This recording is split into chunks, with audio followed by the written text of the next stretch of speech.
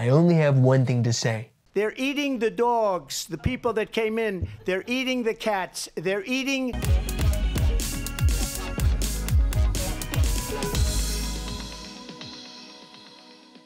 Honestly, I was not going to review this film for lots of different reasons. Then I heard who was directing it, Ali Abbasi. If you don't know who he is, previously he directed one of the best finales for HBO, The Last of Us. Actually, he directed the final 2 episodes to season 1. And for the people who want to know exactly why is this movie being made, what is the purpose of this, why should I talk when the director could say for himself? This is not a Trump movie, you know, it's a story of how young Donald Trump was formed with help of his mentor Roy Cohn, but it's also a story of a system, the inherent corruption in a system that allowed people as Roy Cohn to navigate freely and sort of pull the levers of power as they see fit.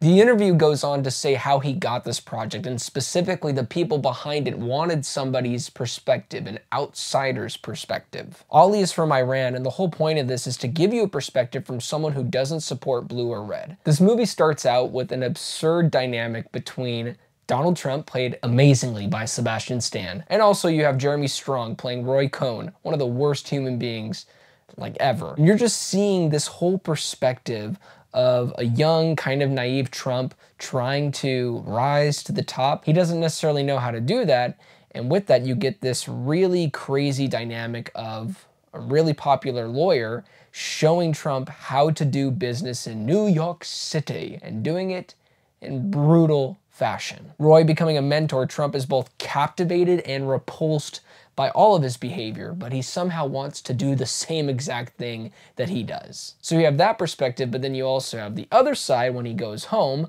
where he feels like a shadow behind his father's much larger shadow. At its core, The Apprentice isn't just a biopic about Trump, but rather a study on how power and corruption can shape an individual. One of Roy Cohn's mottos is, "Even when you lose, you never admit defeat," becomes the backbone of Trump's worldview. Through the direction of Ali, definitely showcases that motto all throughout Trump's life. That's at least shown in this depiction of history. Sebastian Stan's portrayal of Trump is this subtlety, which reveals slight insecurities of a man whose narcissism is a shield for his deep, deep vulnerability. This man has a lot of issues, and it's clearly fully on display when people are trying to poke at him and pry at him, and he retaliates through either vulgar language, him saying that he's better than everyone, or abuse. Another standout is Maria, who plays Ivana Trump to a great T. She brings charm and a surprising complexity to a role that could have easily been sidelined. She's more so known for her role in Borat 2, which if you haven't seen, that movie is hilarious, and it kind of makes sense when you start to actually look at that film, why she would definitely be interested in a project about Trump. I'm living in a fairy tale. Right. You're gonna do great, okay?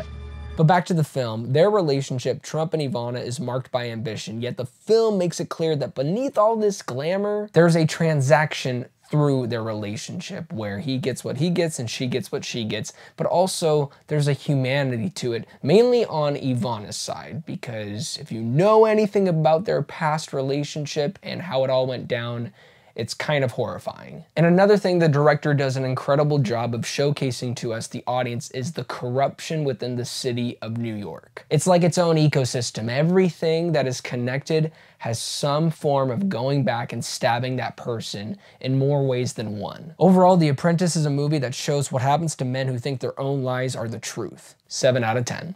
By the way, this is just a movie review. This in no way reflects my personal political views. I know it's a little bit of an intense time. We got election coming up in less than a month, I believe. Yeah, just a movie review. Leave it at that. If you want to make your assumptions, this is a free country. Just a movie review, baby. Well, thank you guys so much for watching this review. It really means a lot. Please do not forget to like and subscribe, but most importantly, do not forget to be blessed.